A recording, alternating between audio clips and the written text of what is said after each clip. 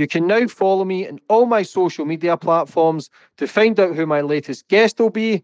And don't forget to click the subscribe button and the notifications button so you're notified for when my next podcast goes live.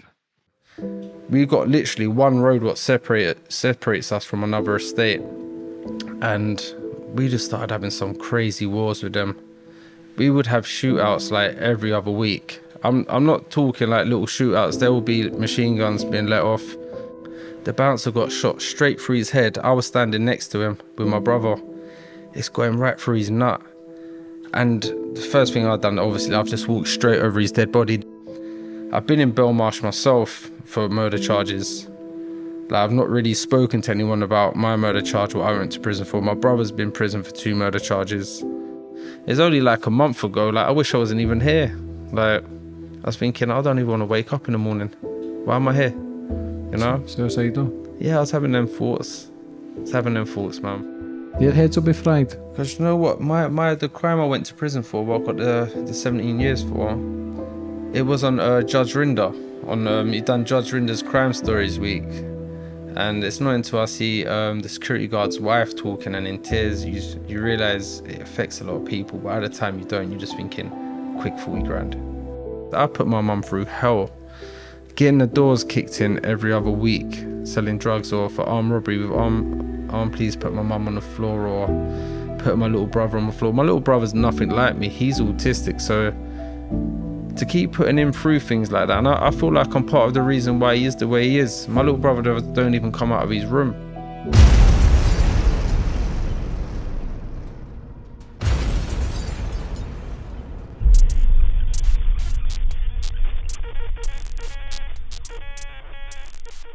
Boom, we're on. Today's guest, we've got Lewis Clark. How are you, brother? I'm all good, man. I'm so happy to be here, man. Nice to meet you. Yeah, it's good to see you, brother. Fascinating story.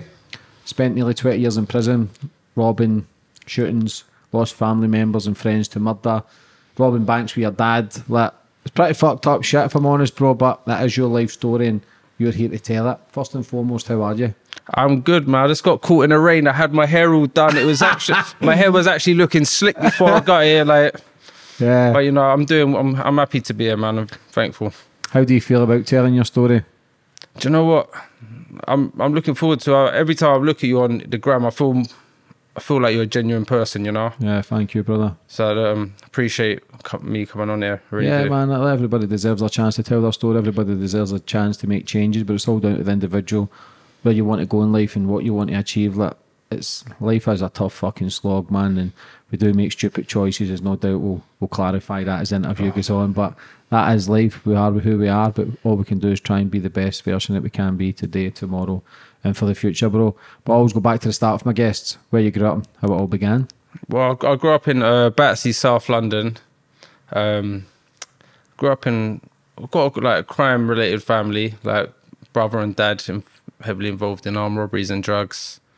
Dad spent most of his years in prison. Brother in and out of prison also for drugs.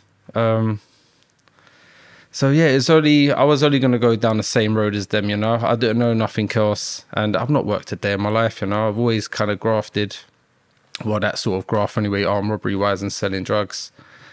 It's only now I've been released, I feel I need to make a change. I have a daughter, so I feel I need to make that change now, you know. Yeah. How were you at school without a dad? School was a difficult one. I'm not very good at reading and writing, and I feel I was kind of picked on by the teachers, and that, like, they would know full well I wouldn't know the answer to a question, so they would pick me out the classroom and be like, Lewis, what's the answer to this? I'd be like, mate, just fuck off, you mug. He clearly knows I don't know the answer, so I felt like I was picked on. Where we kept moving from like London to Surrey, then Surrey back to London, my school was kind of interrupted, you know. I got kicked out on many occasions. I left school when I was 15 years old. I didn't leave with any qualifications. But school was an enjoyable thing for me. I felt like I didn't really fit in with anyone. So that wasn't for me. Does that make you rebel straight away? Because you didn't feel you weren't good at school, like you didn't know the answers to a lot of stuff. It becomes more pressure on you. It does. I feel like I learned so much more from one-on-one support whereas we're in a class of like 20 to 30 people. And I'll be honest, I copied the whole of my maths book throughout the whole of that year in school. I didn't know the answer to anything. I had a few friends who used to sit next to me, so I used to just copy all of their work all the way through. Yeah. And I don't get to take no exams or anything. How many years was your dad in your life for the first 15? First 15, it's crazy. Or how many years was he out? I don't know. I'm going to be 36 soon. I'd say my dad's done at least 20 of them in prison easily. He's still waiting on his parole now, which he should get. Thumbs up. Fingers crossed. But you know, one thing I'd say about my dad, like even when he's been in prison majority of my life, I've never gone without. So there's been birthdays, Christmases. He would always make sure I get a birthday card, or Christmases all the way up to I was like 16. I'd get presents. Then after that, I had to kind of just do my own thing, you know. Mm-hmm. Was he out much? Was he around you in the first 15 years in and out of school? And not really. He was in prison. He was in prison himself for like armed robberies. I know he had a 10.5 when I was through my secondary school years, and before that he just finished a 7.5. I think that might have been for a Hatton Gardens job. And obviously he's just got a life sentence on his last one. Mm-hmm. What was it like going to visits as a kid? Because I used to go and visit my uncles for as young as I can remember, man, like 2, 3, 4. And I remember I used to always playing around with little toys, and I enjoyed it at that time as a kid. But then obviously you go, oh, do you think how fucking deranged you actually were? Like, how was your visits? My prison visits with dad, they was great when I was there, but the journeys to actually get to some of these prisons, like as you know, some of these prisons are far out. So your mum dragging you on the tubes, the trains, the buses, it felt like it was the whole day. Then the time I got to the visits, I'd be happy to see dad, and then I'd just fall asleep on the way home. Dad used to draw me little silly pictures every week and stuff. I still got some of the pictures indoors and that, you know. He's really my dad is really supportive. Like, I love him to bits. I can't stress that enough. Yeah. He always used to push me to get a trade, but if he's trying to push me to get a trade, kind of the only thing I'd say, Dad, you need to be kind of leading by example, and you need to be working, and then maybe I might want to do that also. Yeah. It's like people try to get somebody to stop drinking or taking drugs while they're still fucking taking it. It don't make sense. Don't make any sense, bro. No. Like, you can understand your dad try to do the right thing, not doing the same mistakes he done, but again, like you say, he's not leading by example. You're only becoming a product of his environment. I used to look up to Dad. I used to think he was Superman. You know, like when they come back with like wads of money and he'd be like, Lou, you can keep all the fivers out of that one. I'd be like, touch. I used to think he was Superman. I used to proper look up to him and that, you know.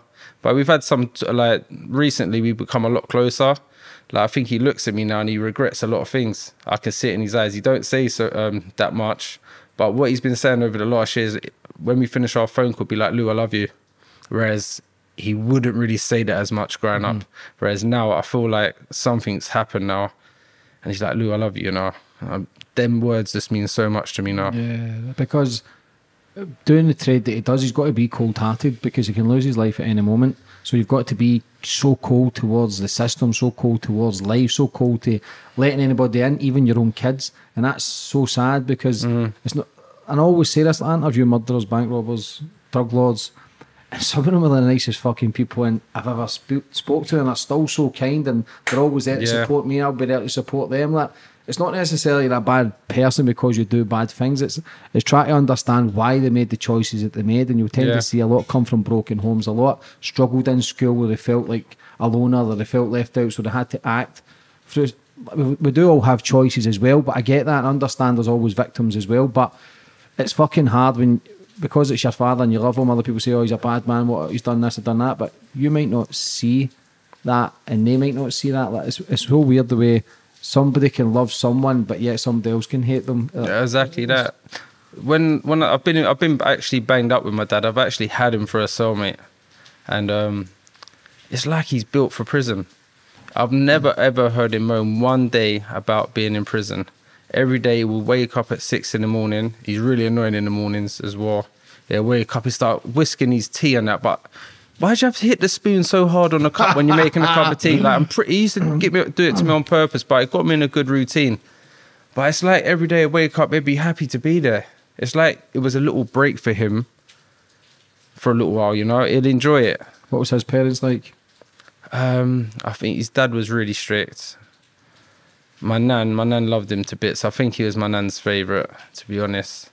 I don't really know my granddad. He died at an early age, so I don't really remember him too tough. Yeah. How is that for a father and son to be in the same cell?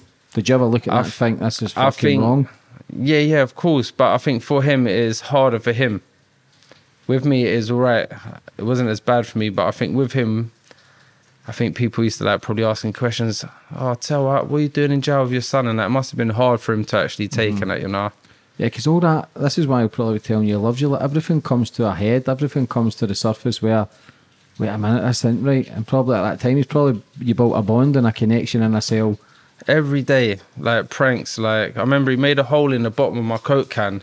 He's leaked all my Coke out the bottom of the can. I was saving this can of Coke for match of the day. Anyway, he's filled it back up with water, managed to super glue the bottom of it somehow. I've clipped it. I was thinking, strange, it's not made no fizz. I started drinking. My dad's on the other side of the bar on his bed, absolutely in bits. I was like, Dad, you wanker. I was looking forward to that. He's like, I drunk it though. I was like, yeah, cheers, Dad. How long did you share a cell with each other?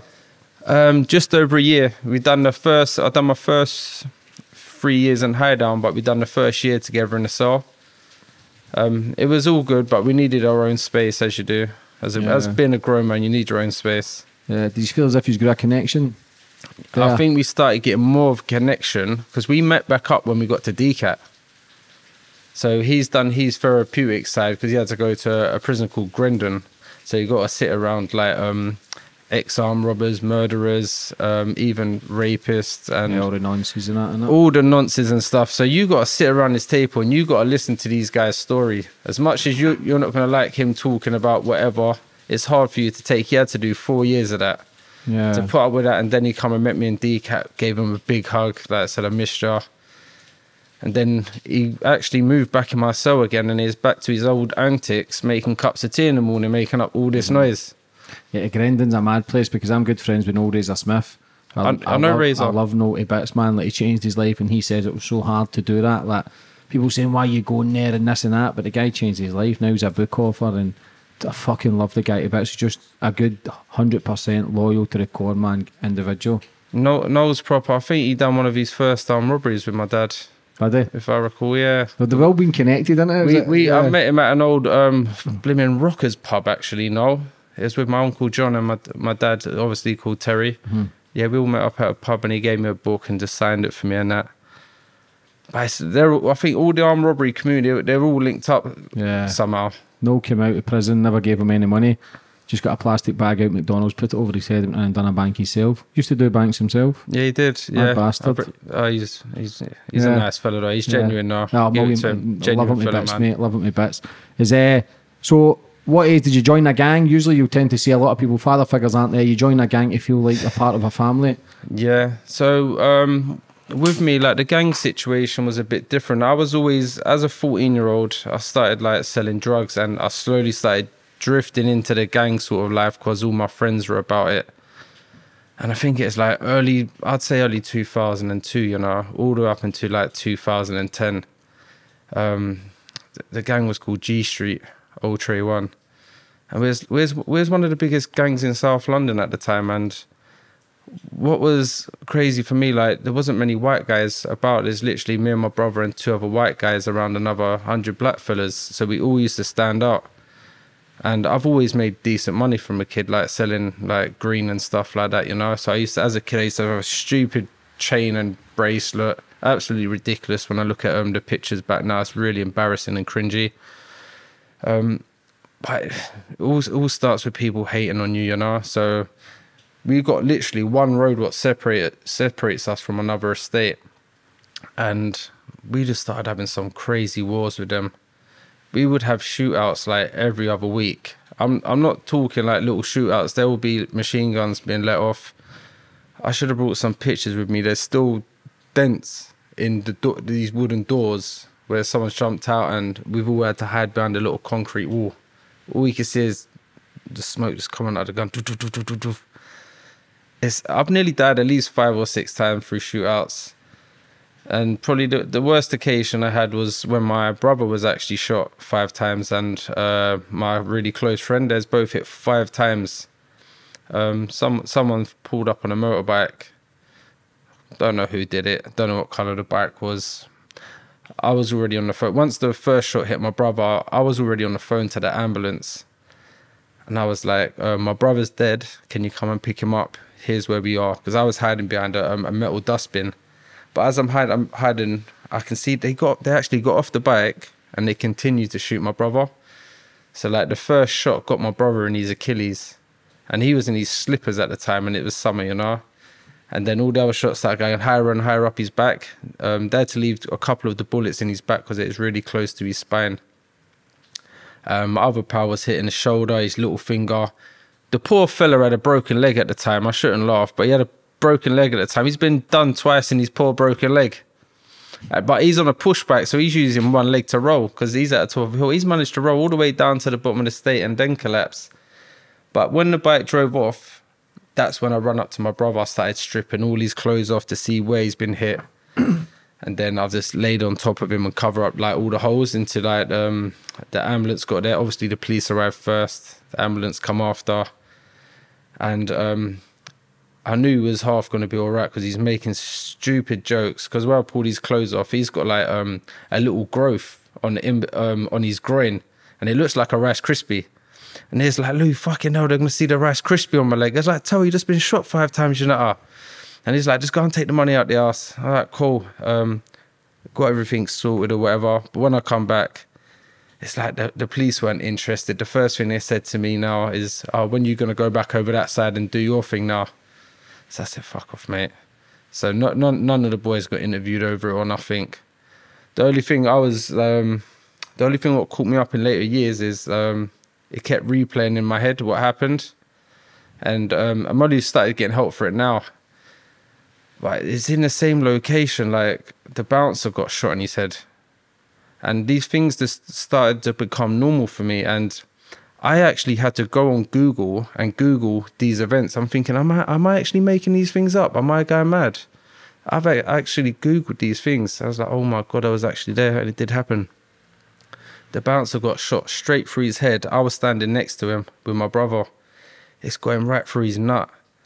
And the first thing I've done, obviously, I've just walked straight over his dead body. The youngsters who were standing next to me, because he was taking money at the door, they started going through his pockets.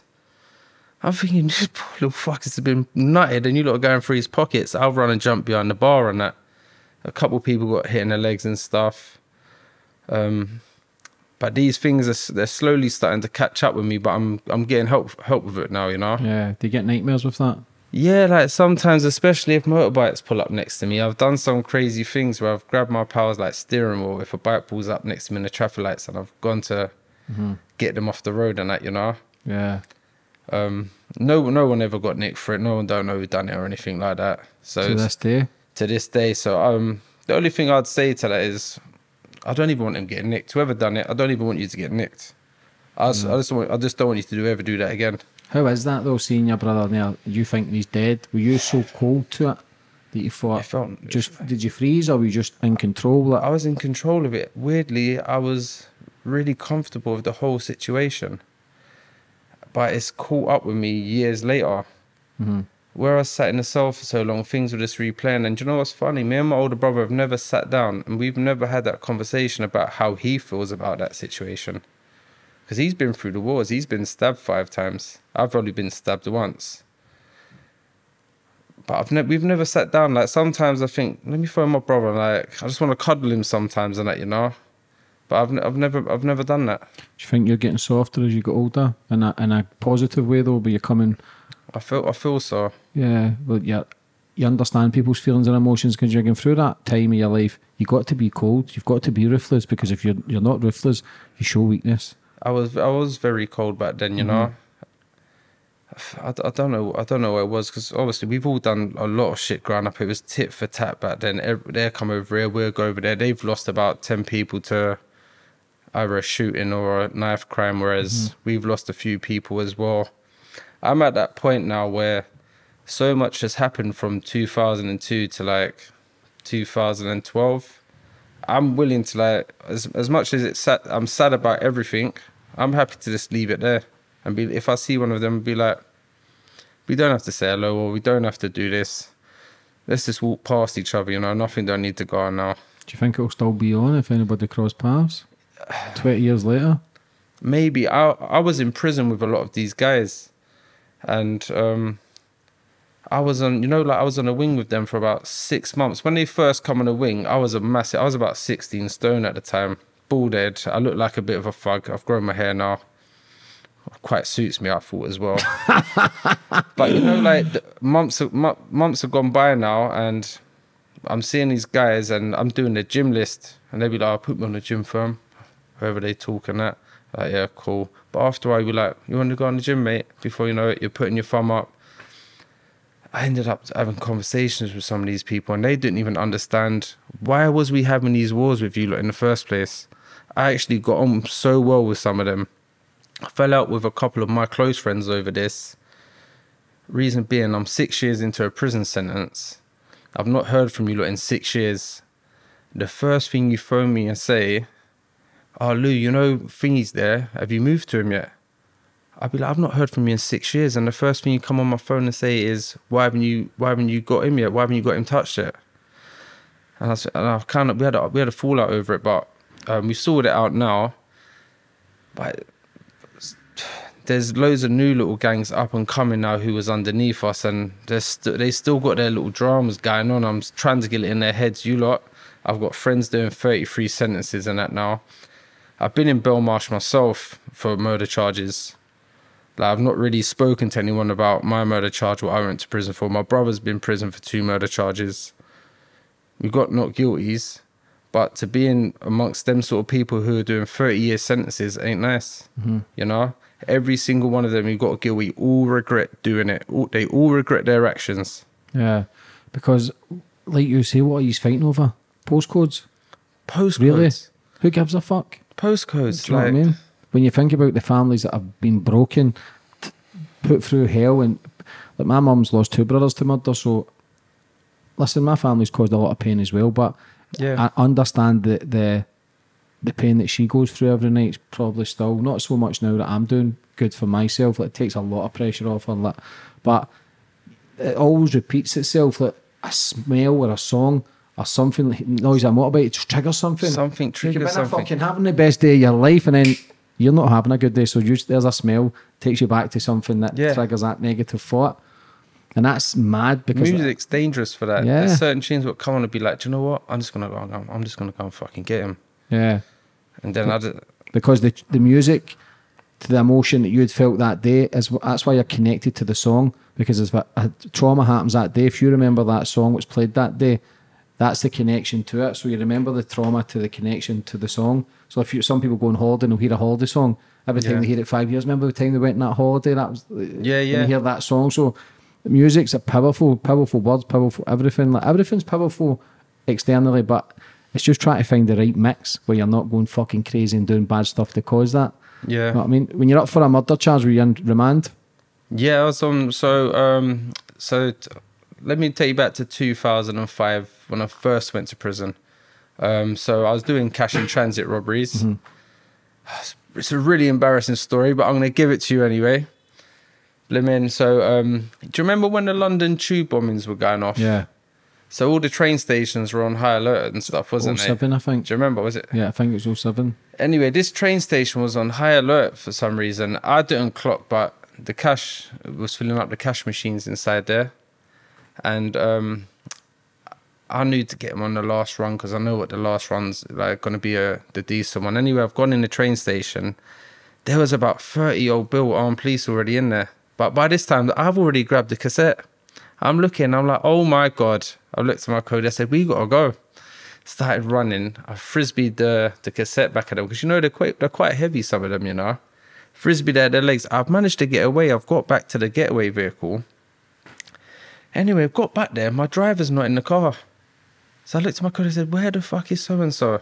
Looking round, this fucking cunt is over there having a piss. But I didn't have time to wait for him to get back over, because the police are still running behind me. So I've had to run to the end of this road, come in the middle of the road, and then I'm telling my friend, come and pick me up now. But the police can see me doing this, but they're not aware the driver's there.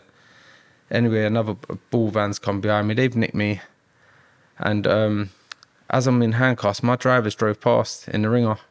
And he just looked at us like that. I was like, your mum. Like, that's what I said, your mum. He carried on driving. He got away anyway.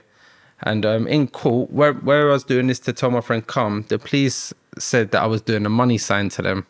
There's like, oh, I've got money sort of thing. These times I'm telling my driver to come. Because it looked so like, it didn't look very well planned. They only gave me 3 years, do 18 months. So me and my other pal, we got 3 months, do 18 months. After 18 months, I come out for like 6 weeks. I was on Obo straight away. And I got back grafting, selling weed and that. And I didn't realise they was watching my house. So when I've put my hand through my gate, I had a gate, and then my door, then another gate. So they've watched me pass weed through the gate. It's only like 200 kilo of weed. Anyway, they stopped my pal around the corner, searched them, they found the weed. Then I've got a phone call, Lou. They just stopped so-and-so. So I put all my gear in my duffel bags, got out the back door, went. 2 minutes later, my house has gone through. Anyway, I've handed myself in for it. He's ended up getting a £70 fine for the 200 Q. Dave gave me 10 months in prison because I was on an 80-month license. But as I was about to be released from that, I was charged for a murder. So I continued my remand time. They moved me like from Wandsworth, Brixton.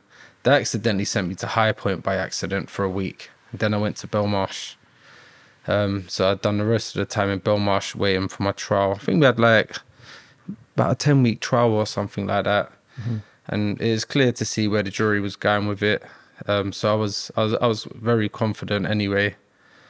But to be accused of something like that, it stays with you for a long time and that as well, you know. Yeah, being accused, and like I say, once you're accused, it's hard to get rid of that label, no matter if you're guilty or not guilty. Especially the life that you led. So nobody's going to ever believe a thing you say. And it was only a couple years before that. My brother's went for a whole murder trial as well for a shooting. But lucky enough, like they see sense on that one because like I think my brother got stabbed in his neck or something like that. So he passed out. He was unaware of what happened after that. I think someone got shot straight after that. So I'm not. So my brother might even come and tell his story one day. So I'm gonna leave that one for him. Yeah. How old is your brother? He's 2 years older than me. Did he ever tell you, look, don't make the same mistakes? Because your dad wasn't there, or was it just you were just so alike that it was normal? Grafting. Yeah. Like seriously, like as a 15 and 16, 17-year-old, I'll send you a picture later. Yeah. We was grafting. We was going through like 20 boxes a week. Yeah. I think it's different because there's such a short age gap. It's like you maybe having a wee brother at 10, 15 just now, you would tell him no, but if it was so close to your age, 34, 35, it would have just felt normal. Yeah. Do you know what I mean? So we was like, I don't know, everyone used to call us like the Bash Brothers. We was always like this, we was just on it. We was just on making money and at the same time putting things on the estate. Everyone loved us and that round there, you know. How was it being the only white kids in the estate as well? Did you have build that enough a reputation that nobody would fuck with you? 100%. Like I'm not saying we was like Charlie Big bollocks and that, but the respect we was getting was because we was genuine people. It's not like I used to try and bring so much people in, but that was my downfall. Where I'd be trying to help him or him, he'll run off with like a fucking kilo of weed or something like that. I won't hear from him for 6 months. He'll run off with an ounce. I used to try and help everyone out on the estate. No one can't say a bad word about me, you know. Mm-hmm. What was it like doing your first bank job? What, the one I got the 3 years for? Yeah. To be honest, I was more embarrassed because my dad was in prison at the time. He was doing a 10.5 for the same things. Kamikaze number?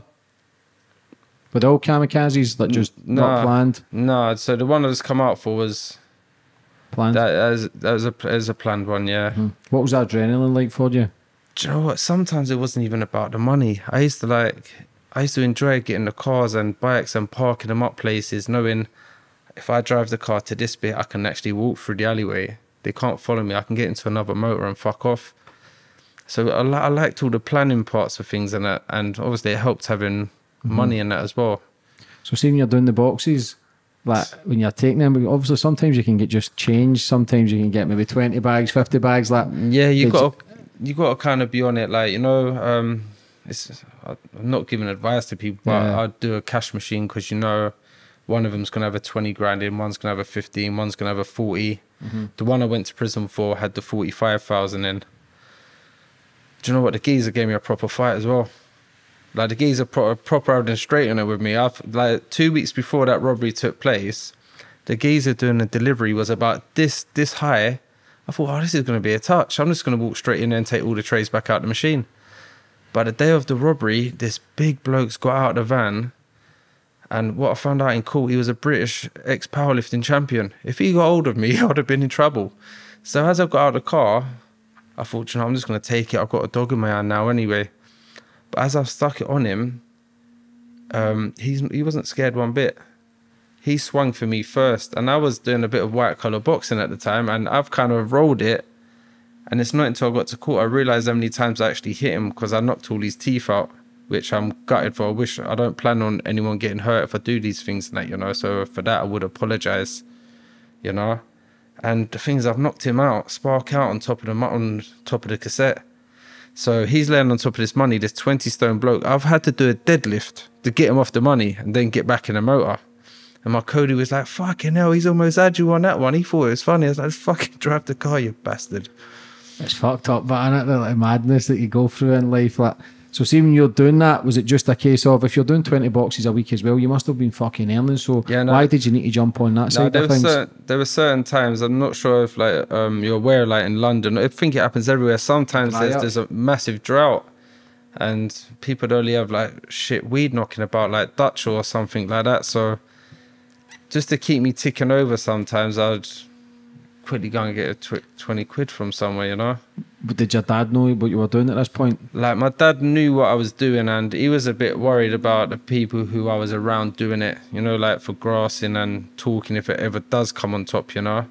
My dad's always tried to push me away and prevent me from doing these things. Like, he used to tell me how much he's missed us and missed mum and stuff like that.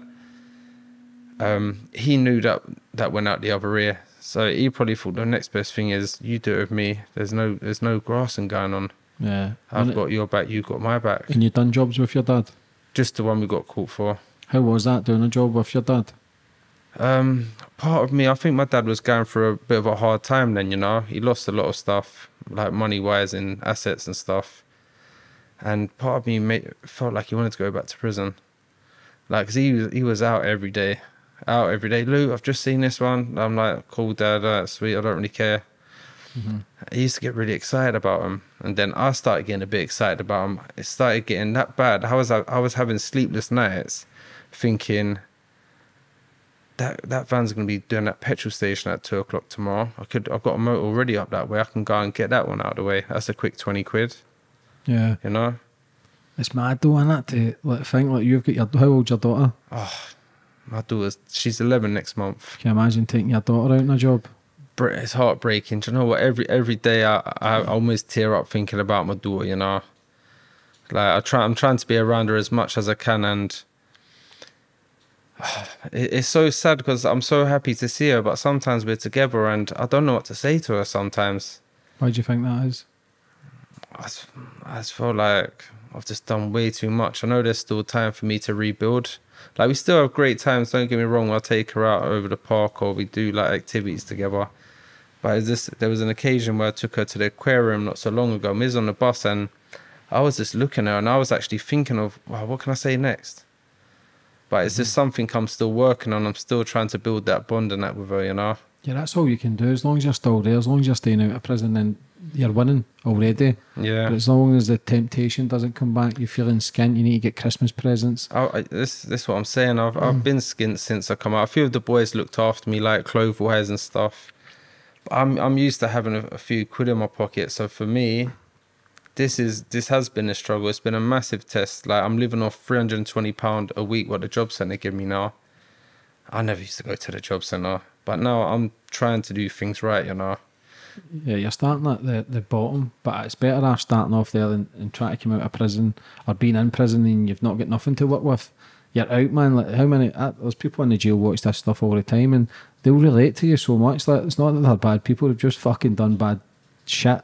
Yeah. Like, and it's sad because I've got so many friends who are dead or are doing lifers that Yeah. are good fucking people who, if they put their head to something else, would have been successful at it. And that's the frustrating thing. I've only just seen the other end. Like, I was never violent, but I was always in the mix. I always fucking knew what was going on. I was always capable if need be, but I used to think there's more to life, and I'm just blessed that I've found something that I'm good at and something I can make a living from and something I can be successful at. But it takes time. It took me 33 years, 34 years Yeah. to...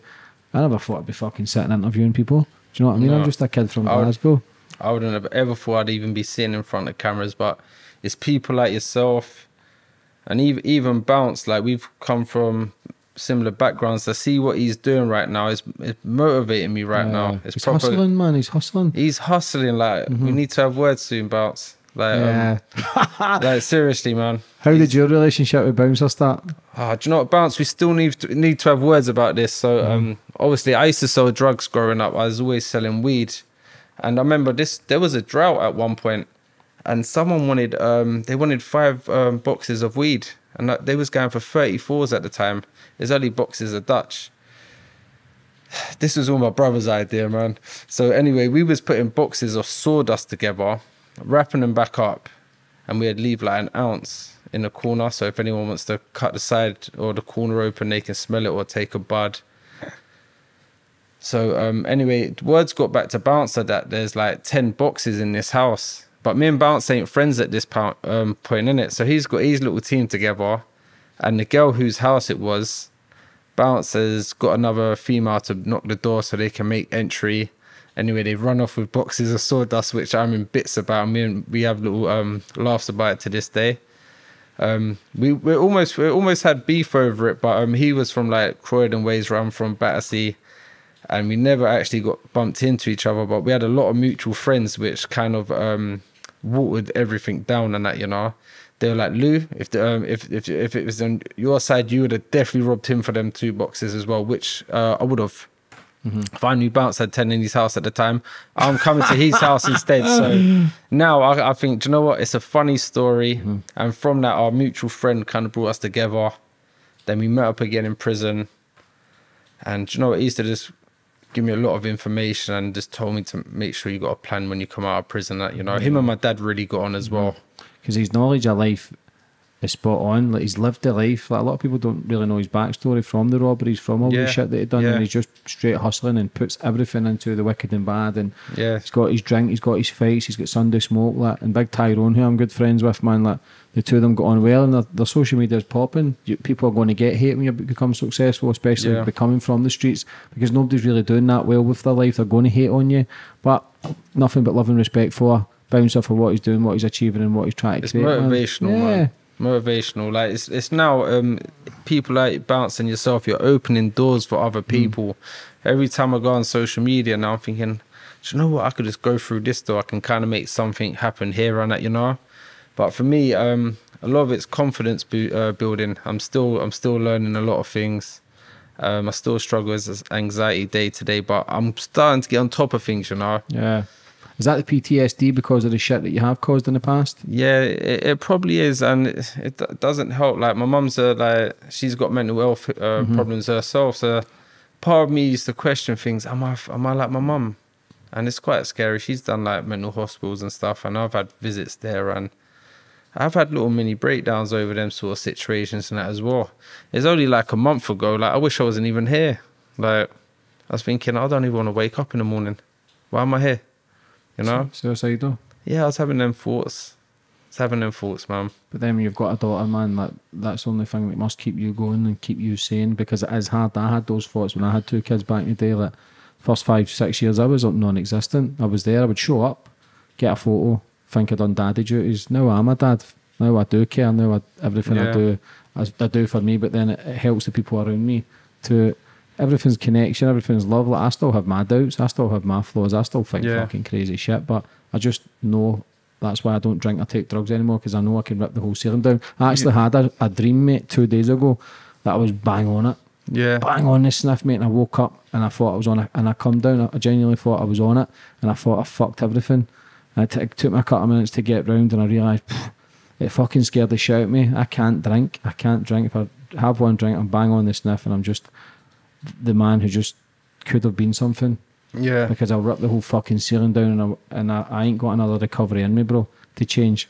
Nearly 40, do you know what I mean? Like, I've fucking worked relentless to keep on the path. I've created the path. But the self-sabotage can kick in. Because if you start building a bond with your daughter and getting closer and closer, your dad gets out, you're closer and closer, you've got a job. Yeah. Sometimes that's not enough, even though it's everything you've ever wanted. And sometimes the self-sabotage for you know you've got a shooter, man, you're away doing a van for fucking 20 bags, and you're back in doing a 15. Like, it's crazy how many men I've actually spoke to who have changed their life. It wasn't good enough. Sam Miller, who I had on, he was in the IRA, get beaten, battered in prison. He got out, went to America, met his love of his life, working in a casino, making thousands, changed his life, got out the IRA, smashed it. But a job opportunity arose. It was a bank job, millions, New York, couldn't resist, done it, jailed, life. Look at that, man. Yeah, his wife, everything, and with the Good Friday Agreement, he did get out after a few years, but he didn't need to do it. He had everything he ever wanted, but the temptation of, I says, why the fuck did you do it? And he just says, I thought something was missing. I wanted to test myself to see if he could do it. I've had people approach me since I've been home, like to go and take things off people. But you know, it's not me now. You know, as much as I could do with the readies and that, it's not me. How hard is it to knock back? Do you know what, for me, it's got a lot easier. I'm happy just to plod along now. You know. How many jails you been in? Well over 10. Obviously started off in Feltham Young Offenders 2005. From there went to Portland, Rochester. Then I come out, went to Wandsworth, High Point, Brixton, Belmarsh. And then on the third one, I done High Down for a few years, Colden Lee for a year or so, On Lee for a few years. And then I eventually got DCAT for my last 18 months. What was Brixton like? Because the Battersea and Brixton don't get on, do they? Do you know, that was a bloody shithole. Lucky enough, I was on a wing where it was fairly quiet. I was only there for a few weeks because my trial was in Old Bailey for the murder case. So I went straight to Belmarsh. I actually enjoyed Belmarsh. I had a lot of friends. We was all on the same wing and we was all up for murder charges. Some of us went home. Some of us got 30s. It's sad, man. Yeah. How is that scene? Like somebody both gone for trials, separate trials. One gets a 30, one gets off. Like it happened at my trial. There was some fellas from North London. They was actually linked up with the Brixton ones for a shooting in Streatham. And some of them went home, and like the main guy, he ended up getting a 25. But on the day I got a not guilty, I was in two minds, because we was on trial at the same time. I was in two minds to go to his flat and say, oh, I've got a not guilty, you know, because I had a feeling he was going to get a guilty. He's in Grendon now as well, actually doing pretty well. So all the best for him if he does, when he's up for parole and that. How was Belmarsh? Belmarsh was right. A couple of my pals were the gym orderlies there. So I had it good. I had at least like 10 of my pals were all on the same wing, and we was all up for murder charges. So we all used to talk to each other in the yard and go through each other's paperwork. And this is one of the reasons why I actually got into boxing, you know. I had some, I don't really want to say his name, but I had some Irish fella in the cell with me. He's quite well known around the prison system, and he was just fighting with everyone, having absolute wars with all like the Muslims and stuff. They wasn't getting on. But he used to teach me how to do pads, you know, using the shower slippers and that. And he used to just fucking rib shot me, and I said, you know what, when I get out, I'm gonna have a white collar fight, which I did. I only had 2. But it's all because of him. He's actually out now. He's finished his IPP, so he's doing really well as well at the moment. How did you get through your sentences? Training was a massive thing. I've lost a few stone now due to a couple operations I've had now on my shoulder. But the exercise just does something for you, you know. It just releases so much, and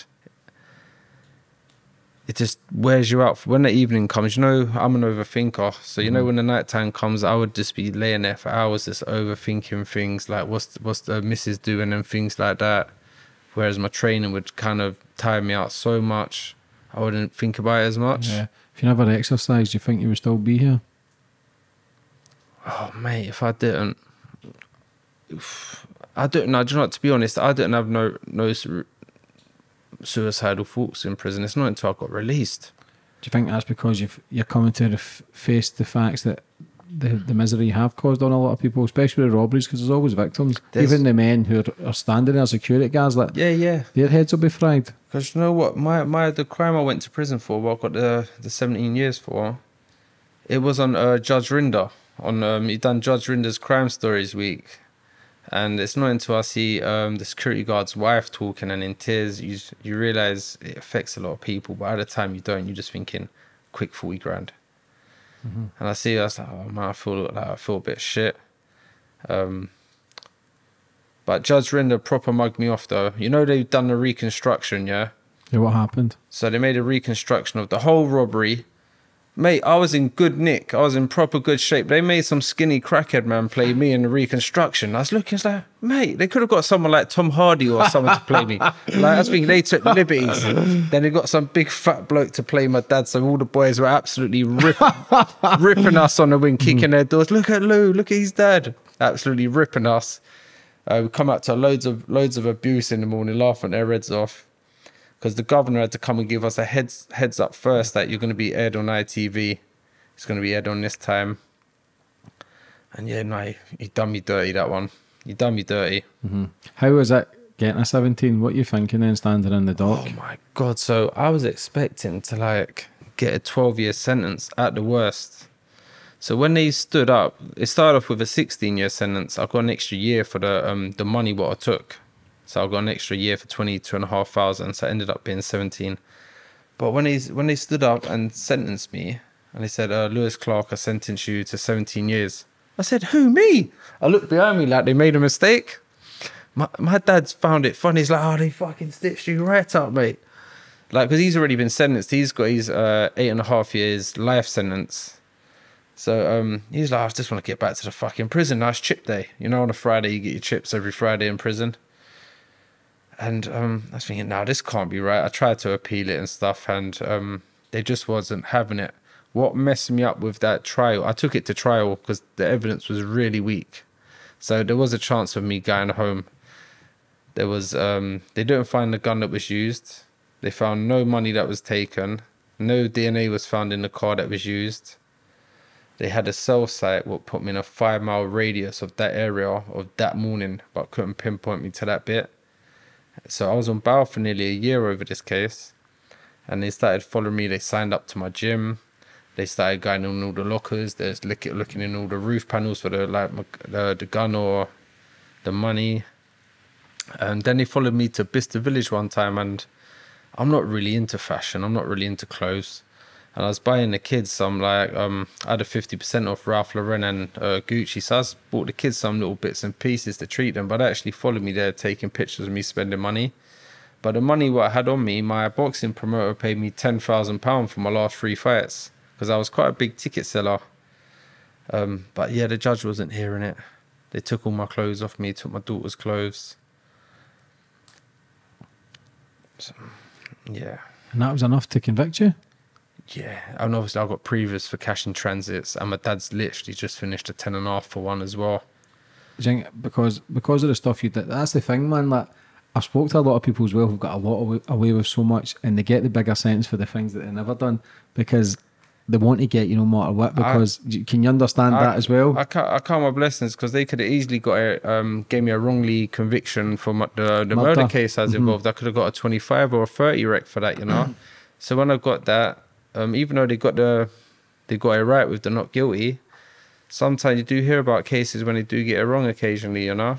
Yeah, it's not that they get it wrong, man. There's a lot of shit there that puts the paperwork in front of them. There's a lot of corruption there as well. They can make you look so guilty. Yeah.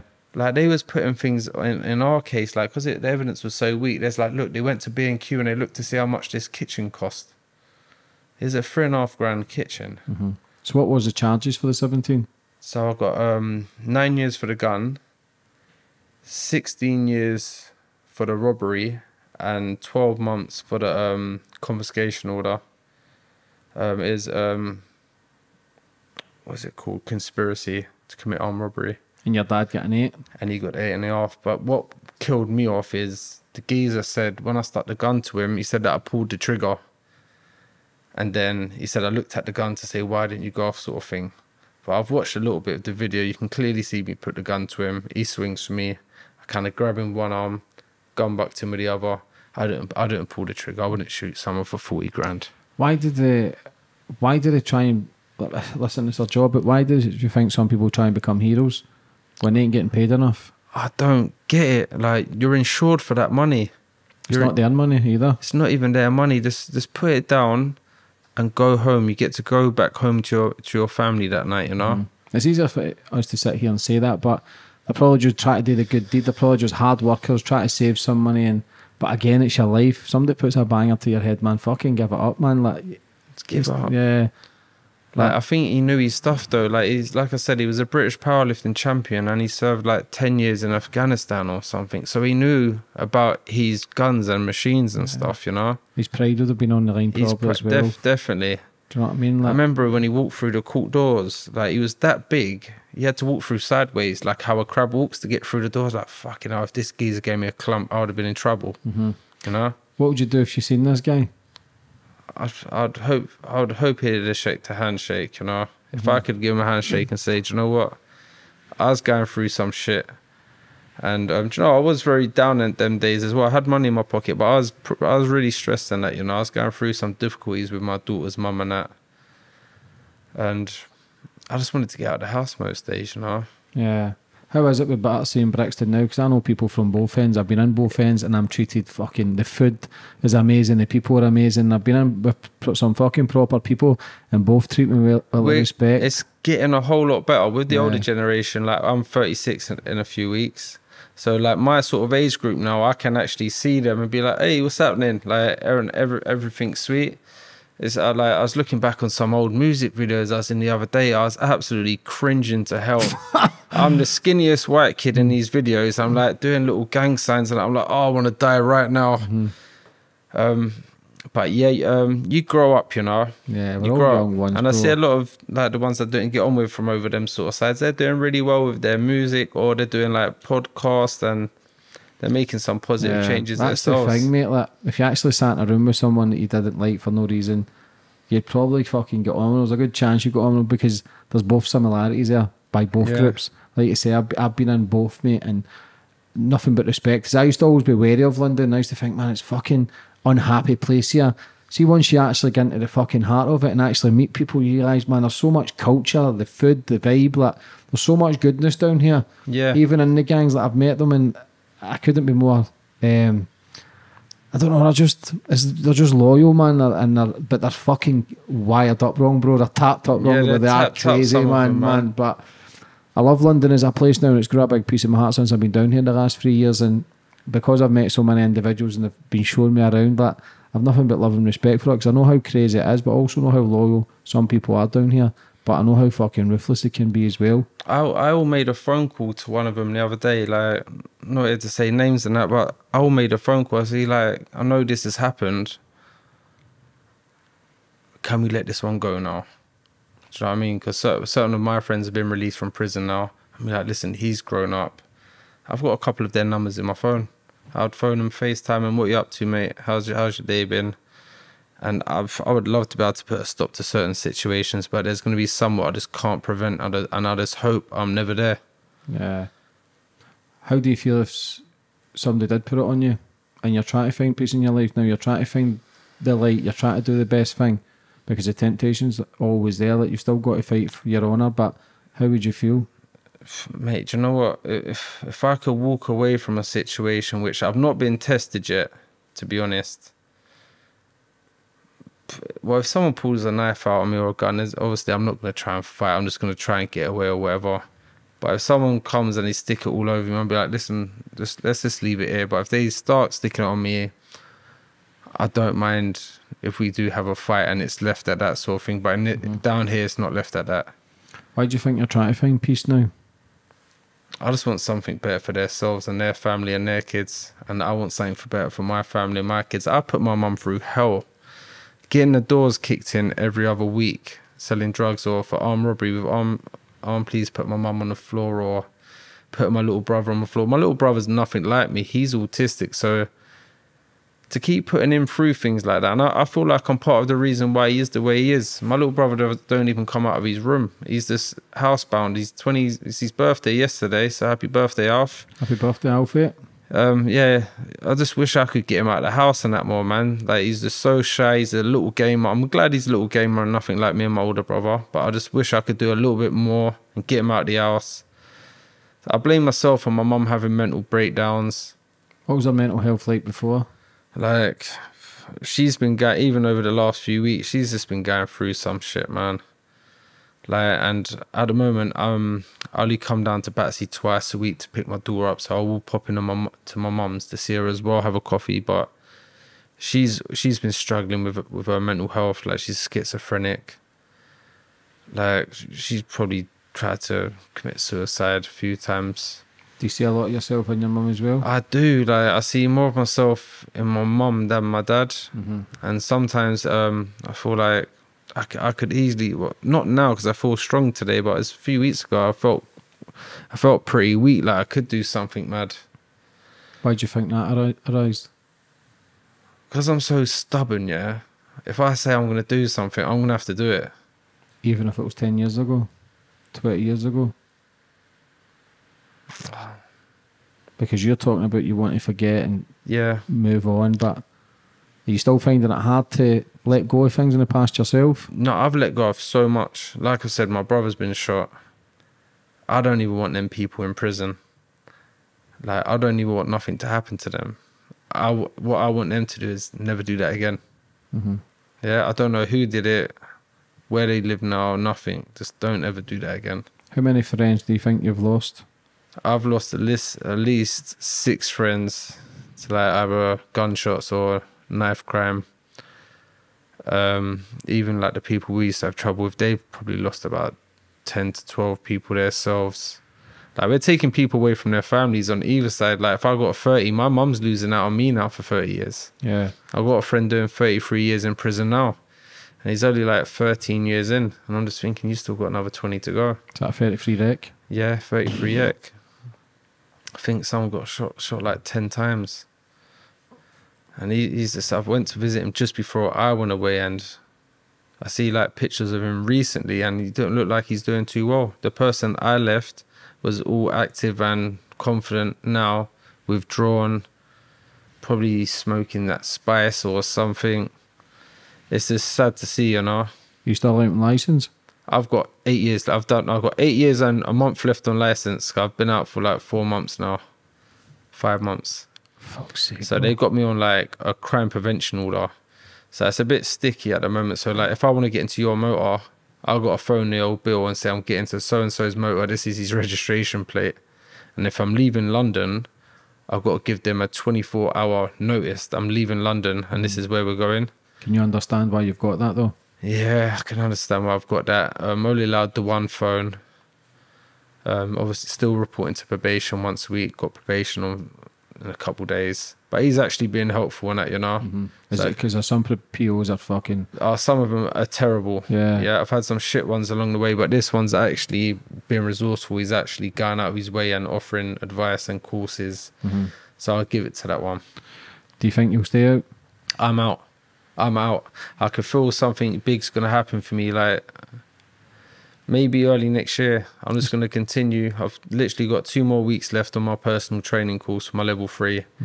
I'm just going to crack on with that and hopefully get some YouTube video content out there soon. Yeah, with your training. These podcasts, have you got any YouTube set up yet? Yeah, I've got my YouTube set up. Plug it all in now, bro. What have you got? Just type it in Big Lou Gym Bars. It's basically short little interviews and workouts with like your favourite UK rappers, social influencers. I've done one already with a professional boxer called Denzel Bentley. He's fighting for the British middleweight title on Friday at the O2 Arena, Channel 5. So, yeah, watch that one. It'll be a good watch. Yeah, so you've got a lot of things happening now. It's just try to unravel all that pain. It's not just going to happen overnight. It's a long, steady journey, years and years. Do you know what I mean? You're only recently out. Like, it's just try to adapt to fucking society again and try to stay clean, try to stay away from the bad things. Plus, when you try to start making changes and build a bond with your daughter, it's the more time you spend with your kids to realise, wait a minute, like, what if I hurt someone's dad or who's got kids, and Exactly. it's the horrible shit, and then seeing your mum like, because it's all human beings, we're all sensitive beings, no matter how tough you think you are, no matter if you're doing a life, or no matter if you've robbed 40, 50 banks, no matter if you're a bare knuckle fighter, like, you actually speak to everybody a one-on-one, you realise how sensitive and soft they are as well. That's what people need to be doing. You need to be like open up a little bit more. See, the one-on-one sessions, they work so much better. Yeah. I've always got I used to do like a resolve course in prison, like you do a lot of one-on-one sessions, and I found they helped more than the group sessions, you know. You get a lot more out of them. Have you done therapy? I've done offender behaviour programs, done resolve, TSP is like a thinking skills program. I've just done little things like that and that, you know, like you don't take a lot from them, you take bits and pieces, you know, like what's your red flags and stuff, and what sort of situations would you avoid next time. So I've learned a few things from them. Yeah, but they can be a positive or negative, because the red things you learn, you can fucking end up learning more and going doing jobs. Absolutely mad. I remember 2005, it was called ETS back then, Enhanced Thinking Skills. I remember taking part in this course, and I'm thinking, this is making me more clued up to do another robbery. I looked at my code E, because we was on the same course. I was like, E, why don't we do that? Like, so next time you're going to be more assertive. Yeah. Like, yeah. It's mad though, and that, like, is there anybody you can speak to now? Like when you're struggling a couple of weeks ago, is there anybody you can reach out to, or have you got too much pride to try and do it yourself? I've still got a little bit of pride. Like I sort of speak to my missus every night, FaceTime for an hour or so when I can't see her. But I've got a good friend George. I'd reach out to him. How do you deal with that now, the relationship side of stuff? It's nice. I can't have a full-on relationship at the minute. Like I see my missus like twice a week. Why just so little? I love being by myself. Is that the condition in a prison? She understands that sometimes I love waking up in my bed and no one else is there. Because you know when you're in a routine, I wake up, I chill for like 10 seconds, curtains come up, kettle goes on, and if she stays over, she wants to try and lay in her, I'm just trying to push her out of bed. Once we're up, and she goes mental sometimes and that, you know, but she's fully understanding. Is that being institutionalised, or you're just so... Yeah, it's what my dad got me into. He got me into a routine. Get the curtains open, get the kettle on. I bet you're banging your fucking spoon now. I bet you're smashing my... I was. Hey, she told me off for it. I put the kettle on. She went absolutely mad. She just gave me the side eye, and she was going mental like that. She was just... fuck's sake, man. How's your dad now? Dad he gets home leaves, town visits. We actually had a race. I let him have a race with my daughter the other day. And a couple of his old school pals come down. They had an over 50s foot race. So I filmed it. I was absolutely pissing myself. But he looks like a changed man. Do you think both of you can come out and change your life? Yeah, I'd love him to come out. Because my dad's fucking so handy with his hands. Like grafting wise, he knows everything. Like putting kitchens together, flooring, paint and decorating. He's so handy. Whereas I've never really been into all of that. Because if you come out, if your dad comes out, you both change your life. Because listen, you're not making money from crime, but there's opportunities there for books and documentaries, possibly films, like father and son robbing banks together. Like, it is fucked up, but again, people would like to watch that shit. Hey, Guy Ritchie needs to get at me for that one, you know. Do you know what I mean? Yeah, because of Sharp, mate. Tom Hardy's waiting to play your part. That's what I'm saying, man. You don't know who watches these. You don't know what's round the corner, but as long as you can stay true to you and try and clean your soul as much as you can, and never think that it's over because you have a couple of bad days. Just remember that you're free. Just remember that you're out and you're trying. It's not just... Your 36 years life has been in fucking misery, bro. There's no point in denying it. You've seen dead bodies, guys shot in the fucking nut. Yeah. Do you know what I mean? Like, it's fucked up shit. But if you can come through that and do it in a positive light and write about your pain of the past, even getting the young team from Battersea and Brixton and bring them together and trying having conversations and shaking hands, like, that's what it's all about. Trying to teach people not to make the same mistakes you've done. But when your dad comes out, then both of you can do positive things for the community, for better people, not to go and speak at schools, go and speak at prisons. These are opportunities that arise, and it's good for the fucking soul. It definitely, you feel like you're giving something back in it, you know. Yeah. I do actually go, there's a little charity run gym called Carney's Community in Battersea. They actually help like younger versions of myself and that, you know. And that's where I go to do my personal training course and that as well. So if I can offer advice to them, I always have a little sit down. And how are you around people? I'm getting better. I'm Not getting like better. normal people, not criminals. That I'm getting better because, do you know what I used to struggle with, James? I used to feel like I don't fit in. Even though I've got so much love and support by like friends and family and even social media, some people I don't even know always reach out and that. But I don't feel like I fit in at anyone's table. Like, even though I know he loves me and he supports me, I feel like I can't be here for too long. I'm going to have to shoot off in a minute. is that just your insecurities? Maybe, like, I feel like I'm begging it sort of thing, or I'm just forcing conversations. I actually pulled my friends aside and said, I'm going to go for a little 10-minute break and come back. But they're understanding with these sort of things and that, you know. What about how much money do you think you've spent over the last 20 years? I was doing dumb things. I was living in like Ranges and X6s, like rentals and stuff, spending stupid money weekly when I've got nothing to show for nothing now. That could have been like a down payment, little mortgage. I was interested in jewelry, going out every weekend, treating the lads. I just wish I put all my money to the side. Yeah, but hindsight's a wonderful thing, bro. And you've obviously been dealt these cards. It's just down to you how you play them. Like, you're out now, you're free.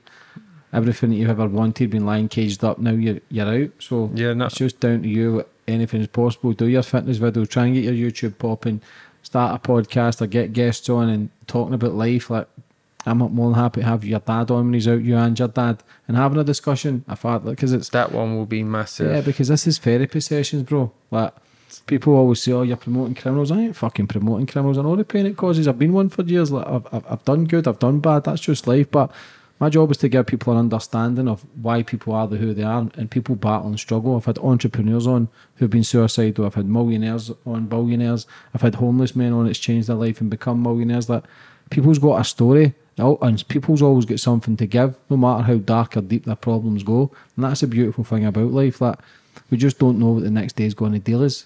Yeah, it's a weird. This experience is weird. Life is fucking weird. I've never quite mastered what it's about, bro. And I don't ever think I will. I think sometimes I've got it figured, but then sometimes I chase money still. Sometimes I love good things, but then I question it because I think, well, it is irrelevant. But then I crave it. Sometimes I crave attention on social media. I can never find the right balance. This is what I was doing in prison. Obviously, you know, you're not meant to have phones in prison, but I've done my whole sentence with a smartphone, and I found myself living on social media, putting up pictures, you know, like even like taking my top off, thinking I'm looking hench and stuff. That was kind of me asking for a bit of help, you know. That was kind of me thinking, oh, like my picture or comment or check in on me, you know. I used to do that nearly every day, but I just wanted someone to reach out. Lou, you're right. But it's only an odd one or two people who had meant like see me doing mad things. Yeah. Like every day I put a new picture up. Why are you doing that? You're in prison, Lou. Just enjoy having a phone. Enjoy FaceTiming the kids whenever you can. Yeah. It's like sticking yourself in. Isn't it?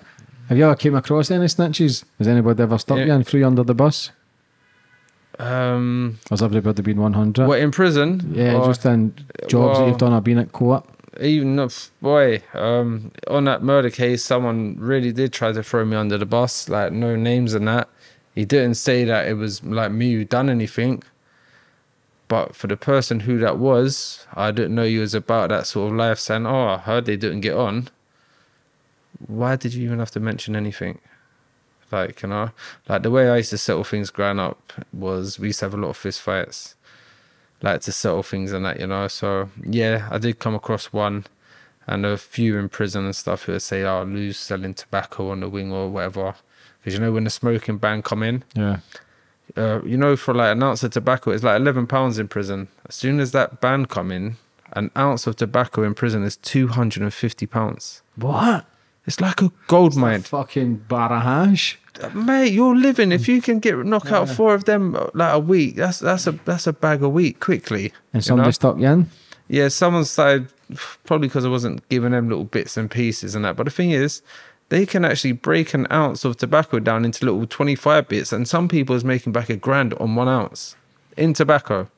Selling tobacco as if it's drugs? Crazy. I had to dig up the yard because I couldn't keep them myself. Loads of holes in this yard burying tobacco. I'm like, how am I even getting away with this? Like, fucking hell. But it got me through Christmases and that, you know. Yeah.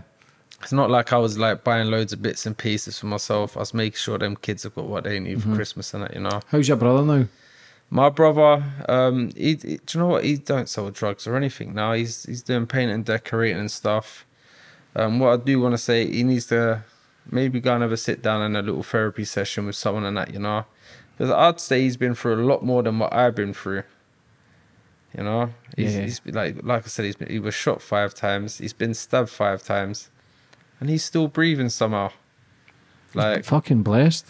He walks with a little limp, but maybe he needs to have a little sit down and that with someone. Man, he needs to reach out. Maybe I'm gonna reach out to him and just give him a little cuddle and be like, "Come, let's go together." If anything, you know. Yeah, just have that conversation, man. Like, being immune to it, like, to that sort of trauma is fucked up in the head, but it's just the way it is, man, to try and settle and try and not settle, but it just becomes normal. But then there is a stage, like, he'll probably get those stages, but he'll feel as if he can't talk to anyone.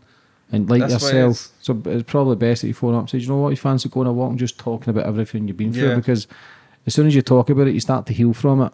Which is the main thing away. Because you suppress a lot of things. There's a lot of shit I'll go to the grave with, I'll never speak about, but there's some stuff that I will, and I don't mind that. I've wrote stuff down in pieces of paper and set them in fire just to kind of put it out there in the universe as if I've told someone. There's a lot of stuff I can get out, but there's a lot of stuff I've had to water down as well at the same time. Of course, there's stuff I'm not trying to unearth again, you know, like, because I'm at a stage now whereas I'm comfortable with certain situations, and me talking about some situations what have happened in the past, it could arise again, and that's something what I'm trying to prevent, you know. Yeah, because these people as well who've been killed, they've got sons. They've got sons, so I'm still got that respect for people and that, you know. Yeah. Would you like any more kids? Do you know what? I'm gonna make my daughter as happy as I can, and if something happens in the future with another kid coming into my life, then I'll make it happen. But for now, I need to make sure she's got the best dad around her, and I need to sort these pockets out again and that, you know. Yeah, but that all comes with time, brother. You can just keep... I'm not even rushing it. I'm not stressing it. And how long have you been out for? 5 months? I've been out 5 months. Oh, do you know what? Everyone's saying, Lou, you must be enjoying your food since you've been out. Guess what? I'm not enjoying my food. I'm still eating tins of tuna and mackerel and noodles every day. Yeah. So, oh, mate. That's what I had today before I come down here. I had mackerel on toast. Mackerel and toast, you know. Are you struggling with food and all that? Are you struggling to pay bills? Still struggling. Like, I get 320 quid a month from the Universal Credit, and it absolutely killed me to actually have to go in the job centre and do this. Yeah. But if I'm going to have to do things right, I'm going to do it. So, like, I'm spending nearly £160 on travel a month. Then I've got to buy my food. I see my daughter twice a week, so I spend money on her when I come down to Battersea and that. I usually run out of money a week before I'm meant to get it again. Yeah, you know? living on the basics. But lucky enough, I could phone one of my friends, like, mate, you got 50 quid there, I'm sorry to ask. And oh, don't be silly. And he'll give it to me. But I'm not going to stress too much, because I know something good is going to come, you know. That's all you can do, brothers. Believe that. For somebody watching this, people watch this and people reach out, offer jobs, like, what kind of, if somebody had a job, what kind of work would you look for? Do you know what? I'm not great with things, but if anyone needs their house removals or anything like that, me picking something up from here to there, I can do that for you. Or my personal training qualification is going to be in 2 weeks. I would love to start getting my own clients. Yeah. If you're willing to come down to my boxing gym and take part in some workouts and that, I'd love it. And where is that? That's in Battersea. It's at Carney's community. So in the next few weeks, we're going to have some stuff going on down there. That's all you can do, brother. You're trying. Something's going to happen. Something good's going to come in that, man. Do you know what I mean? Plus, you've got a story. Listen, people write books and that as well. The books get turned into films, like the father and son kind of bank robbers and stuff like that. It's a tale that I put that in a film. People would listen. There's so many little comical moments in there as well. I've left so much out and stuff, but maybe for a later day, and when Dad comes out, maybe we can both come on and anytime, brother. Anytime. What do you think talking about your story? It's great to get it out there and that, you know, and I just want a lot of the youngsters to see this, and I want them to realise I miss my daughter so much, miss my family so much. So, did you miss her because you're out now? See, when you were in there, do you try and block it out? I was trying to, like, I used to have pictures on the wall of my daughter, and I'd wake up and like, even though she couldn't hear me, every night I'd go to my window and say, "Oh, good night, Hallie, I love you." Even though she couldn't hear that, I felt like she could feel it, certain days, and that's making me a bit teary talking about it, but I'm never good year. The year's going to start getting better for me. Where do you go for the future, brother? This year, I'm going to be building. Next year, doors are going to start opening again for me, you know. Yeah, for anybody watching that's maybe going through the struggle, that's maybe in gang life, like, what advice would you have for them? Listen, it's not the one. Every single one of my friends doing 33-year sentences in prison, they've all regretted what they've done. So please just think twice. Yeah. Listen, brother, for coming on today and telling your story, I thoroughly enjoyed that. I'm rooting for you. Just stay on the path, stay clean, stay true to you, and big things will happen. I appreciate it, man. God bless you, very brother. much. Cheers, man.